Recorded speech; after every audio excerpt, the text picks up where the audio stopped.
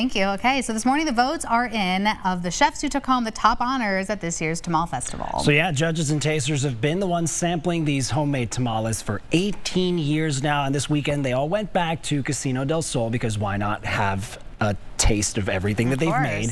So chefs competed in 4 different categories. You see them on your screen. They were hoping to impress 50 judges. And they did. Jessica Taylor won the best traditional red chili tamale. Jose Toledo made the best gourmet tamale. Maddie Santa Cruz won the sweet category, and Nina Garcia won the green tamale category. Each one also got to take home $500. And of the 4 winners that Claire just listed, Nina Garcia also took home the best overall tamale and another $750 in prizes. So that one, for now, reigns supreme. Congrats to Nina and, of course, all the other tamal cooks. I love tamales. You can't beat them. What a good time. I feel like now I'm associating that with being the holiday treat. Like, that's sort of a great comfort food to have this time of year. Yeah, of course. Absolutely.